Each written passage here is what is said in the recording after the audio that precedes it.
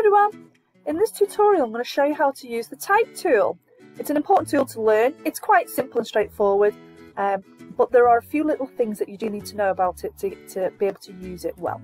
Okay, so down the left hand side of your tools, there's the type tool. Click on it, drag it on. First thing, you can change the size of your text later on, but it's always worth maybe setting it to a good size at the start. So I've set mine to 300, but you can change the size in there. So I might even make it a bit bigger, 350, and press enter. Okay, press enter, and then click back into your type box, your text box, and start typing. So I'm going to start typing. Okay, so here's the text.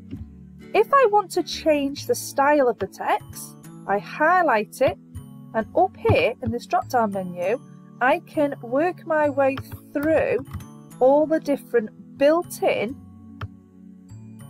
styles. You can import text fonts into Photopea. So I've actually imported Helvetica because I use that quite often, but you can go onto the font websites, the free font set website, all paid for, download the font, and you can open it by going to File, Open in Photopea, and it will appear in here. But Photopea's actually got loads of different fonts for you to use without you having to do that. So you can change the fonts in there. Up here, again, you need to have it highlighted. You can go into this black box here. This is the colour of the font, and you can change the colour.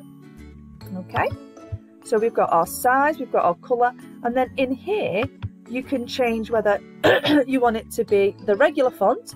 Some of them have bold, okay? A lot of them don't.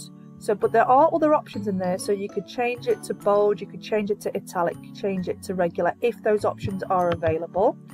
You can change the alignment here. Okay, and once you're done, you can click tick. The other thing you need to know about the text tool or type tool is that if you want to put some more text on and you start typing again, oops. See what I'm doing there? I'm typing, but you can't see it, and that's because the box that it's in is not big enough. So drag that and make that bigger. Click on your pointer tool, and that will allow you to move it about.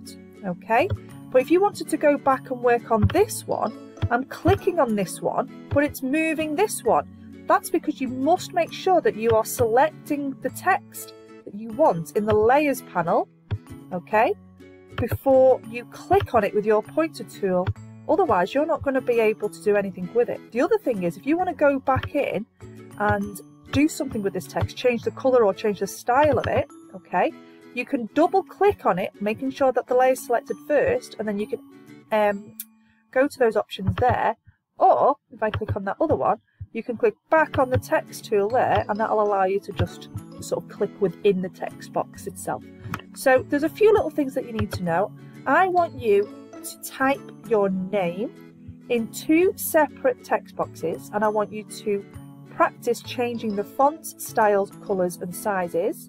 I want you to practice going between the 2 different types of layers with the 2 different text in it and selecting them and changing them, and get your head around how you actually click on the text tool, the text layer, and move the object in that layer around.